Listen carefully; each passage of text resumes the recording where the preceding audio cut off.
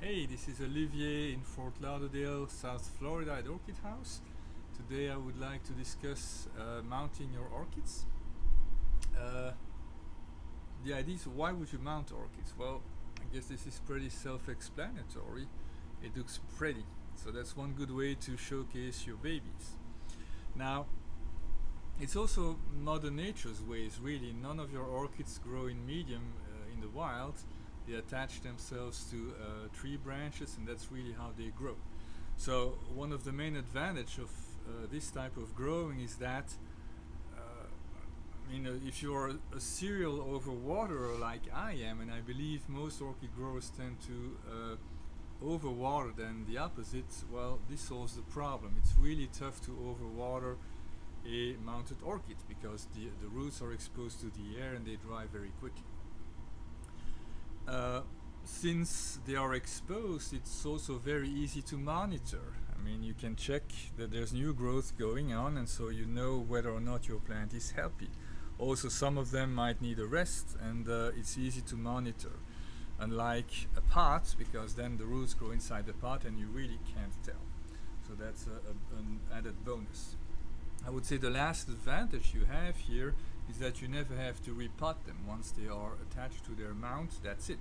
Unless the mount disintegrates, which usually takes a while, especially this type of mount, well, then you're good for many, many years.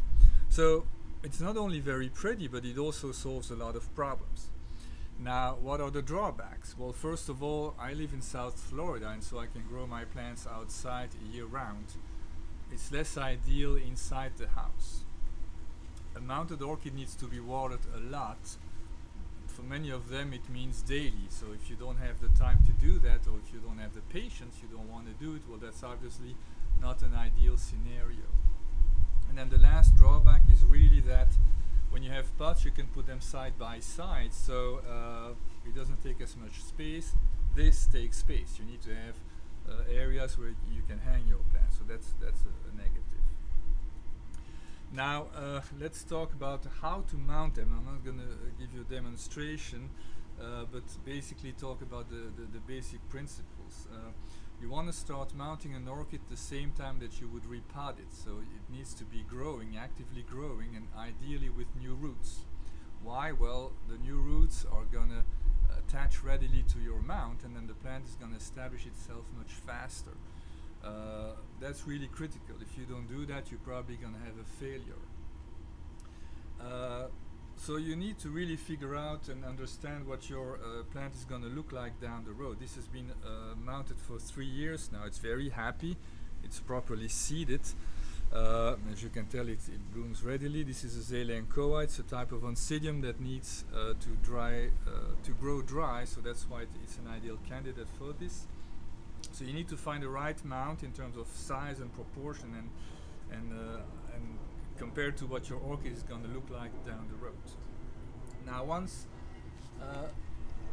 you attach your orchid, this one is a dry grower, but this is a little Phalaenopsis, for instance, and these are ideal candidates as well because they tend to rot easily in a pot. I mean, the crown rots quickly, so mounted is a good way to grow them. These really need to have, this right now is dry, but they really need to have a little bit of moss at the base, and that's also a very important rule when you take it out of the pot and you decide to mount it. At first, any of these plants should have some moss at the base. What happens is that the plant is used to be constantly moist, and all of a sudden it's in the open, it dries very quickly. It's kind of a shock, like a transplant shock. So by putting some moss here, which is water retentive, well, it's going to have time to adjust and transition. Now, a Phalaenopsis is a plant that shouldn't be dry for too long, so usually you should keep them with moss all the time. But as you can tell, it grows outside of the moss area, and then they like that. Now, if you ideal candidates for mounting are oncidiums or trichocentrums, which is also in the same family.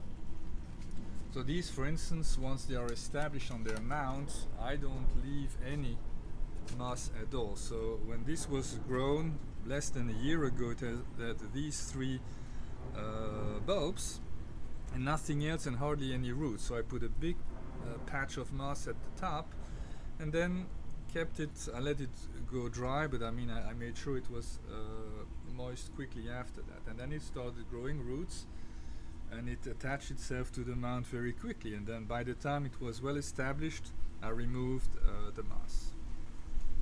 Now the last critical aspect when mounting an orchid is you do not want your plants to wobble. This is now well established, so there's nothing to attach it to the mount, but at first, just like you see here, you really need to use whatever you want to use. I mean, I use that Velcro, which I think works great, but any type of string that will firmly attach your plant to the mount is critical. If your plant wobbles, it's going to be panicking, it probably is going to shut down and not grow, and then eventually it's going to die. So